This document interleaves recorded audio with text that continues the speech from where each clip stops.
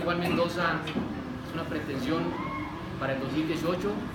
Nuestra pretensión, como ustedes saben, el peso electoral nuestro está ubicado en la región norte del estado de Zacatecas y tenemos aspiraciones en el 2018. Hoy acompañamos a nuestro amigo Ángel, a nuestro amigo Miguel Torres en este tema de partido, pero además yo quisiera ahondar en lo siguiente. En el PRD, como ustedes saben, los debates y las discusiones son muy horizontales. Hoy en el PRD está el tema de cómo vamos a transitar en el 2018. Hoy a todos los partidos, desde Morena, desde Acción Nacional, desde los otros partidos, queda claro que por sí solos no pueden avanzar electoralmente en un triunfo para el 2018. El PRD está en una postura aliancista, estamos trabajando y dialogando con las distintas fuerzas. Y me queda claro que el PRD, alguien dijo que era ingobernable, el PRD es gobernable. Y en el PRD hay grupos donde se discute y se debate de manera horizontal.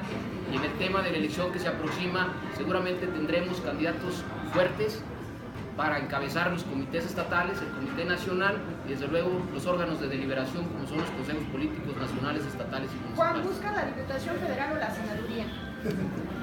Digo, porque tu objetivo, dices, es el 2018, no el 2017, donde se supone se va a renovar la dirigencia. Bueno, la aritmética es muy clara, primero el 1 y luego el 2, ¿verdad? Vendrá la renovación de nuestras estructuras de partido, vendrán los procesos internos de selección de candidatos y en lo personal lo digo, nos estamos apuntando efectivamente para el 2018. Ya veremos en qué, pero nos estamos apuntando para el 2018. Profesor Miguel Torres, usted